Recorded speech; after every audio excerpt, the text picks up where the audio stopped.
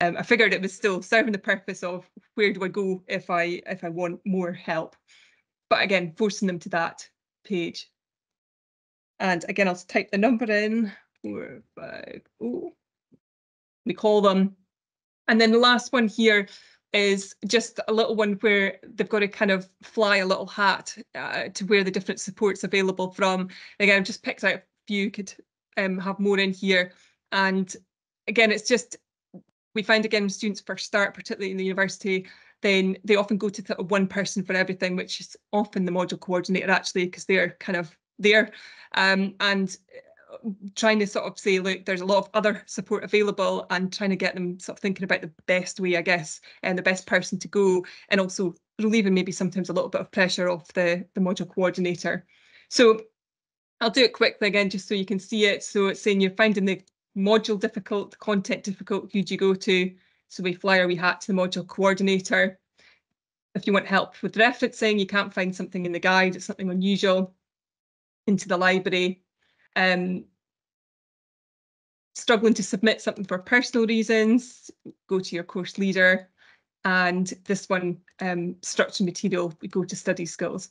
So it's not long. The students complete it in quite a short time, often about 10 to 15 minutes. Most of them have never been on the websites and things like that, so it's not super quick for them to do it. But it's just that sort of a simple icebreaker, taking a few messages from something where there's so much information, and trying to just present it in a way that they'll kind of remember. So once they get in, I think that unlocks, and they get into the university. So we've used them in a couple of different ways in the same idea, if that makes sense. So for example, we've just done quite a similar one, interaction different, but a similar idea for our open days. So again, it's a kind of point where you're giving so much information to the students, you can do study abroad, you can do placements, this is our career service, this is how we'll help you with that. So again, we've done a sort of similar idea there, where it's short ones, a short one there as well, but it's sort of forcing them to kind of think a bit more about these kind of different aspects, maybe to go away and remember a little bit more. And we'd run that one during the induction with a timer, and then sort of there's a prize at the end of the open day for who sort of gets through it quickest. So bang on 10 minutes there, which was good. So yeah, no, we find it been really useful. As I say, I know it's not super technical, but it's been a really useful tool for these points where there's so much information, and we want students, I guess, to try and sort of take away a bit more, remember a bit more about it, and sort of trigger that memory on it. So that really concludes what I was going to say. I think we're doing questions at the end. Is that right, Rachel? Or not just now? Yes, we can take questions now then. You can take questions. Oh, great. I'll take questions then, if anyone's got one.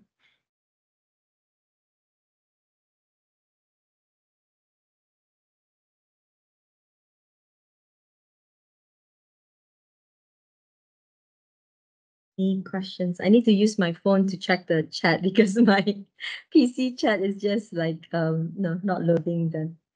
Is that yeah, yes, please. Steve. Steve, there's maybe one in the chat too, but I'll take Steve's first.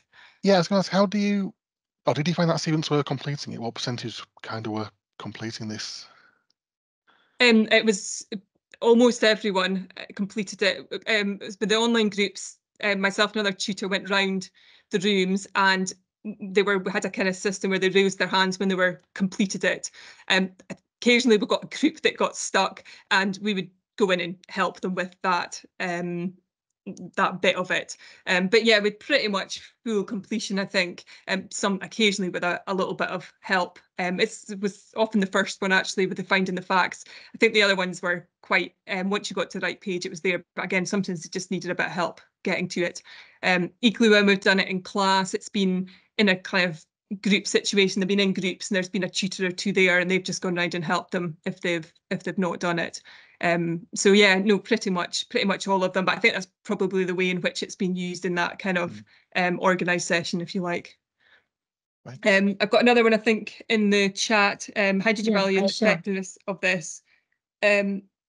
Yeah, it would have been nice to see if they were using it more. We've more asked the students for for feedback.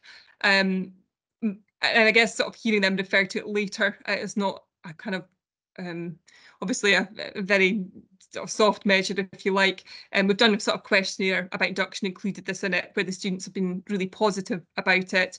I think they really liked it as an icebreaker, actually, in terms of getting over that initial awkwardness and just sort of remembering some of the stuff. But I guess not an official measure, but later on they'll say, no, I spoke to Libby because I remembered from there. And that's been sort of really nice comments to get back in that kind of unofficial way. Okay, good afternoon. I'm Steve. I am the Strategic Learning Technology Advisor at the University of Huddersfield. I'm joined by Paul and Mohamad, who are our placement students this year in the Teaching and Learning team. And my colleague, Sue Foley, is currently on leave and sends her apologies that she can't be here today. And we're looking at how we've used escape rooms in some of our staff development activities to help staff to see a more engaging side of how they can use our VLE. So at Huddersfield, we are primarily face-to-face as an institution, mainly because a lot of our courses have a very strong practical emphasis, so a lot of the activity takes place on campus for that reason. We do, though, have a growing distance learning provision, and our VLE at Huddersfield is Brightspace. We moved to Brightspace in 2018, having been a very early adopter of Blackboard back in the early 2000s. We run a webinar each month on EdTech themes, we call it Learning Bites. We used to do these face-to-face, but since the pandemic, we've done them online. And we take a range of topics and get various contributors from across the campus to come and talk about things. There's always a really strong emphasis on the pedagogy rather than necessarily what the tools are, or at least on the outcomes rather than necessarily the tools. And we try and do something a little bit more engaging, a little more advanced at Christmas, just as a bit of fun, but also because it's been a really good way of getting our new placement students up to speed every year. It's a nice project for them to build something quite big to come and show off at these events. So in 2022, we did our first escape room, and that was based on the context of a fictional new building called the King Charles Building, obviously quite topical shortly after the coronation, and a fictional royal visit to come and open the building. But we've lost the keys, so there were various challenges to find the keys. And the idea was that we could showcase how you can build engaging content within the VLE rather than just uploading PowerPoint files. But in the context of our face-to-face work, that is what a lot of people are doing. We wanted our academics to experience that kind of use of the VLE from a student perspective, demonstrate some functionality that they might not be familiar with. And the idea was that different elements of this could be transferable on their own. We weren't necessarily thinking that people would take this and go and build their own escape room. So it was played in groups, in teams breakout rooms, and we wanted this to be quite short, about 30 minutes, so we could do a bit of pre-talk, a bit of context, do the demo, and then so I think I've lost the slides. Apologies, no, I haven't. Sorry, and just a bit of plenary afterwards to wrap that up. So I'll just walk you through the beginning of that, and that was initially a checklist. So we got them to just confirm that they were happy to continue, just showing off the very basic use of the checklist functionality. Then we have this image, which is in the library, and hidden within that, you've got a QR code, and some of these books have got words on them. You'll note there are 3 words. I think you can probably guess where this is going. And that leads you to our Harold Wilson building on campus, and that was the first clue that goes into a quiz. So answering that quiz unlocks the next piece of content, and then you go through it in that way. So we'll be able to use this to demonstrate a few different tools. So submitting text to an assignment rather than uploading a file. We got them to submit why they wanted to get into a building. Integrating a crossword in H5P Lumi through SCORM. There's an image with a post-it note that had a short link that takes you out to a external tool, that was Jigsaw Planet. So there's a jigsaw on there that you've got to solve to get the next clue. We get them to submit a short press statement on the discussion board, and we then use the awards system to confirm they completed it. And throughout that, we also use quizzes, them to submit their answers, and we use release conditions to unlock the next bit. So that was our first kind of dipping our toe into the water there. But then next year, or this Christmas just gone, we got a lot more ambitious, and Paul's going to take you through that. Thank you, Steve. So for the December Learning Bites 2023, we aim to build a fun escape room type adventure to showcase the new Creator Plus features within Brightspace. And these features can be used to present and create content within the VLE. These features are the layouts, elements, and practices. We use the elements to tell the story and release clues or puzzles which the user needed to solve practices. And the practices are informal questions that were added to the content for the student to formatively validate the answers to the module. So we decided to use AI to help with the creation of the content, and the narrative of an escape room can be a key part. We wanted to demonstrate the benefits of storytelling and how this can improve the impact of teaching and learning. And we decided to use AI assistant that was ChatGPT for the text. So we gave a rough idea of the plot to ChatGPT and asked it to give us a breakdown of the story. This process went back and forth several times as we modified the story to suit the elements and practices we wanted to demonstrate. For the images, we decided to use Bing, and we took sections of the story and simplified them to use as prompts. We then used the outputted images, and we sorted through them to get images of a similar theme, so the imagery throughout the module was consistent. And I will now pass you on to my colleague Mohamad, who will tell you the next step in the process. Thanks, Paul. Hi, everyone. So as you can see in this slide, so to tell the story in an engaging and more exciting way, we have used the layouts in Creator Plus to present AI-generated images along the text and to cut the text into more digestible chunks. And this was one of several methods like we have used to avoid a wall of text. As you can see here, we have used the hotspot element to provide information in a more interactive way. As the user clicks the hotspot, they are presented with information about each item. The information from the hotspot is tested in this fill-in-blanks practice, so each activity reveals a word which users collect and input into a quiz at the end to verify and complete the escape room. We did that so because the responses to these practices are not saved, so we can't track completion as we would with a quiz.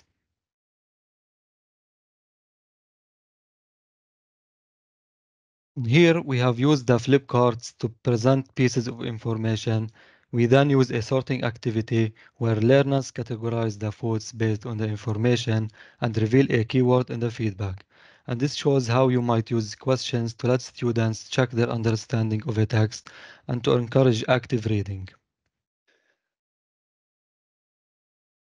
Now I'm gonna hand in to my colleague Steve. Thank you, Steve. Okay, thank you, Mohamad. So we wanted to find some way to link this together. So this particular theme had 4 different sections, and they're quite disjointed. There were a few little plot holes that we kind of needed to explain. And so we invented this guy.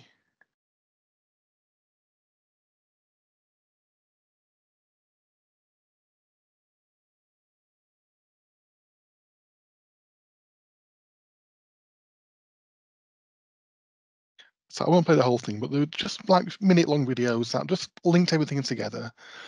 And you can think of this character from a storytelling point of view is maybe M in James Bond or Colonel K in Danger Mouse, whichever you particularly prefer. And that was developed using the Adobe Character Animator. So this was the basic puppet we got from Adobe, and just photoshopped him a little bit to change the context, just change the appearance, put him into different scenarios. And then using the software, it takes a feed from your webcam, maps your face to the puppet, and you can record into it, and you can also get it to sync the lips to audio. So it's just a different way of doing it to how we did it the previous time, using a live person doing a kind of green screen thing, just to mix things up a little bit. So to summarise, we used the escape rooms as a really good way, or we thought, of showing off lots of different techniques in the VLE. The gamification was really there just to make it engaging, but it was very much secondary to what we were trying to do. It wasn't a piece of assessment in any way. We were able to model things like analytics and progress tracking, so we're using that to keep tabs on how the teams were getting on. It was built to have a bit of longevity, so it could be used in that synchronous session, but also later asynchronously. And we didn't Christmas theme it again to make it more useful outside of that session. And with the hope that people could implement individual parts of it, but not necessarily the whole escape room on the whole. And I'll just acknowledge Teller and Javeria, who were our placement students last year, who built the 2022 escape room. Andy, who played our newsreader brilliantly, and my colleagues in the teaching and learning team for their help with the playtesting. Thank you very much.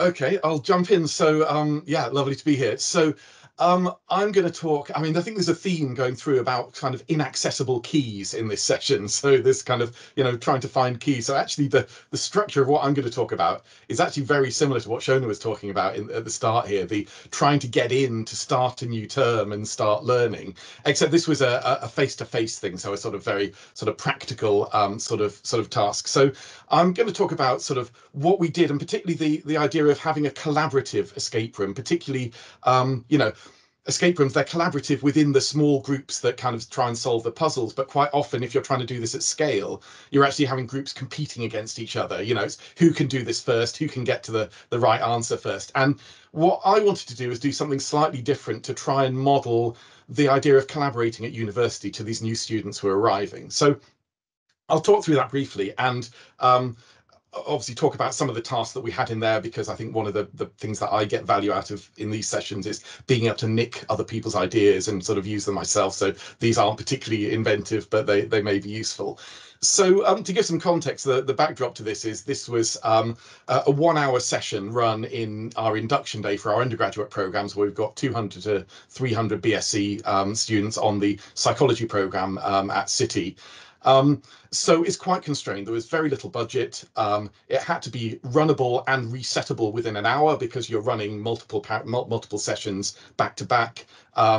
And it had to try and kind of espouse this sort of collaborative approach. Now, the ropey backstory, which will sound familiar to anyone who's been here for the whole session, it's time to open up City again. So we need to get the key, but unfortunately, it's locked away in this chest here, and that chest has got a combination lock on. Now, it should be easy, because the code you need for that combination lock is in a card file drawer. It's just on a card in that card file drawer. So, it should be over really quickly.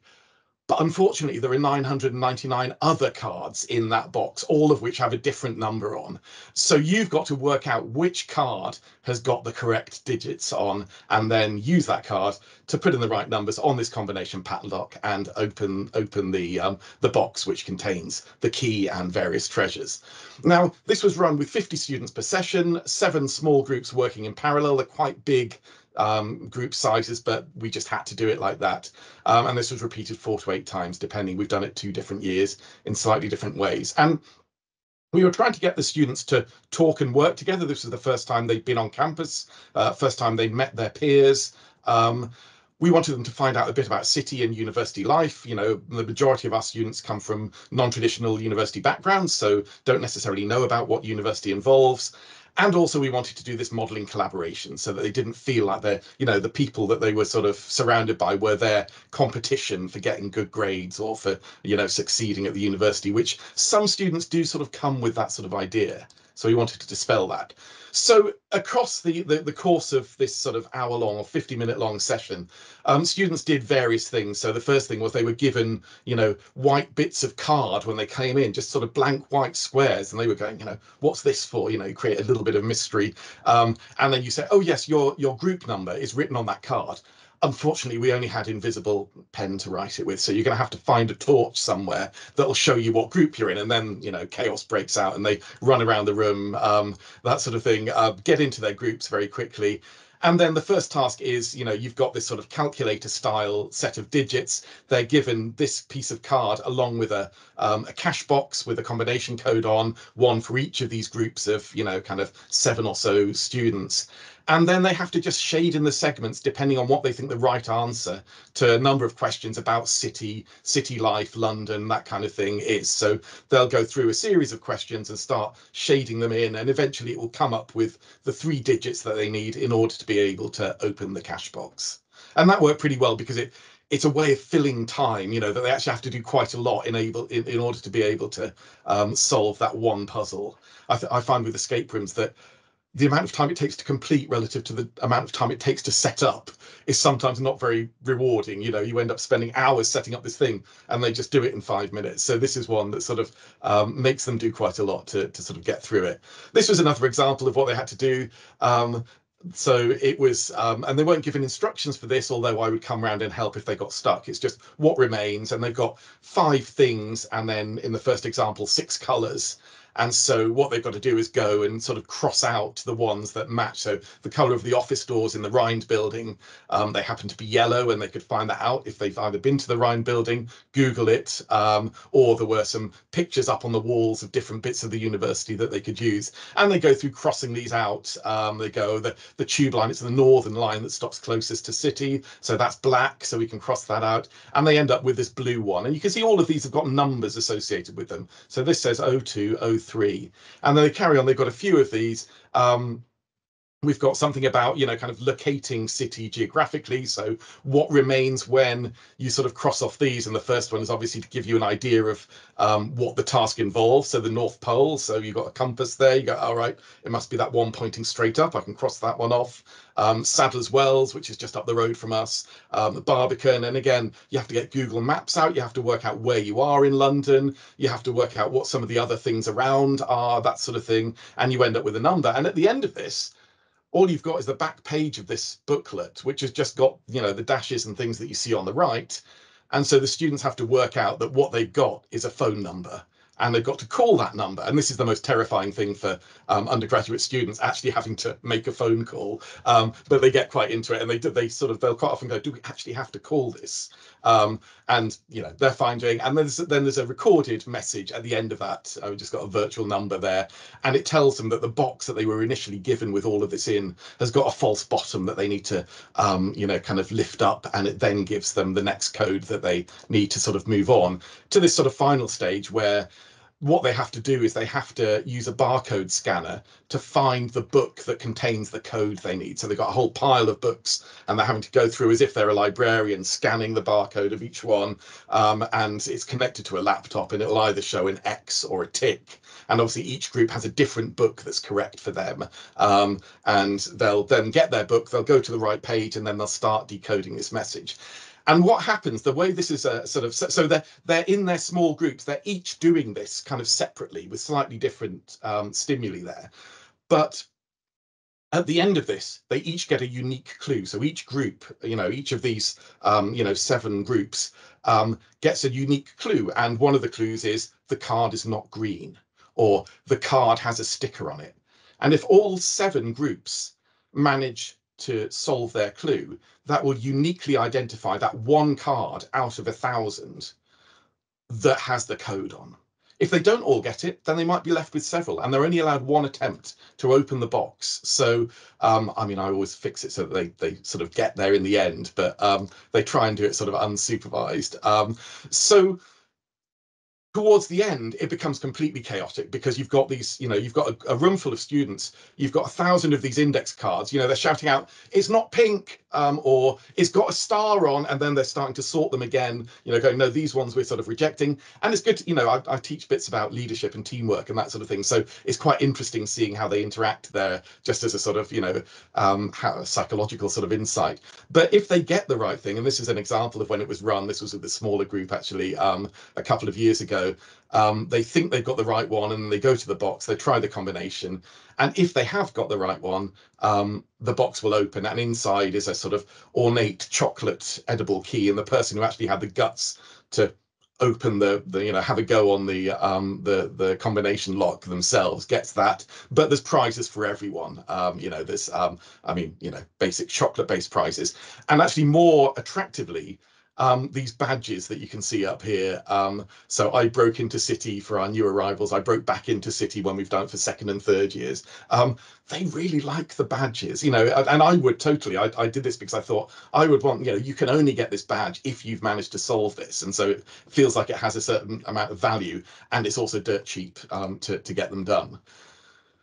So that was most of it, but at the end we had a sort of debrief about the kind of, and it's a slightly corny sort of end of Jerry Springer style kind of, summary saying, hey, what have we learned today? Well, the idea was that this is modeling what universities like. I could have set this up so that it was run competitively with teams competing against each other, seeing who can get there to, get there first to win the contents of the box. But actually, you were mutually interdependent. You needed each other's input. You needed to have each group's clues to be able to narrow it down. And even if you didn't get those clues, just the basic sorting out of these 1,000 cards, one person can't do on their own, even if you know what you're looking for within the time that we had. I know through bitter experience that you can't do that because I spent too much time with those cards. So this is what university's like, and this is the message I give. It's like, it's not just students come here thinking they're competing against each other. And I'm saying, look, if you're thinking that, that's wrong, because if all of you reach the required standard, we will give everyone a first. And we'd love to do that. It's not like we've got a certain pot of firsts, and once we've given them out, no one else is going to get them. The way in which you do that is, and we see this, kind of some years, people work together better and they share information. They don't try and do everything on their own. They sort of work together. They create study groups. They create WhatsApp groups. And by doing that, they lift each other up. And that's the sort of idea that this, this escape style challenge is trying to do. So it kind of sends them off at the end of their first day, kind of saying, get to know each other, work together. It will help all of you. Take-home messages from this, it was popular. Kind of the vast majority of students really enjoyed it and were very complimentary and were saying, God, do you do this professionally, kind of thing, which was the nicest thing anyone said to me.